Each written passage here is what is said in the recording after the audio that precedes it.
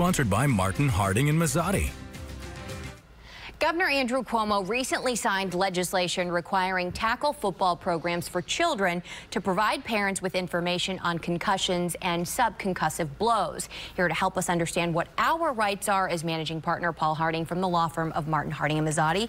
Paul, welcome. Thank you. Thanks for being here. Absolutely. So, new legislation just signed recently. What's it all about and when does it take effect? So in response to a report that came out several months ago that 5% of youths playing football will suffer a head injury, a closed head injury, really a concussion injury. So what it is that any program has, it's going to take 90 days before it comes into effect, but they're going to have to hand out an informational packet before the season.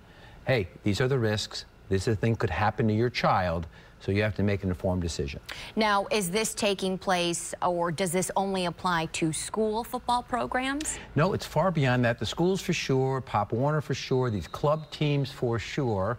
Probably anything beyond your Thanksgiving family get-together football game that's run by an adult should just do this to be safe.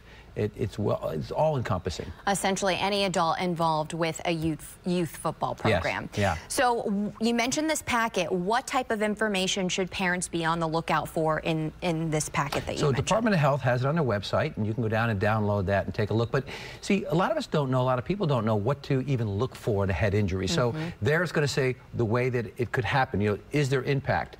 Is your child acting a certain way, sleeping a little too much, a bit irritable? You know, to recognize it, and then treatment, and then of course, if that is found to have had a closed head injury, what do you do next? When do you allow him or her back on that football field? All right, Paul, so parents at home, if you're just joining us this afternoon, this packet of information you definitely want to be on the lookout for if your child plays youth football. Paul, thank you. You're welcome.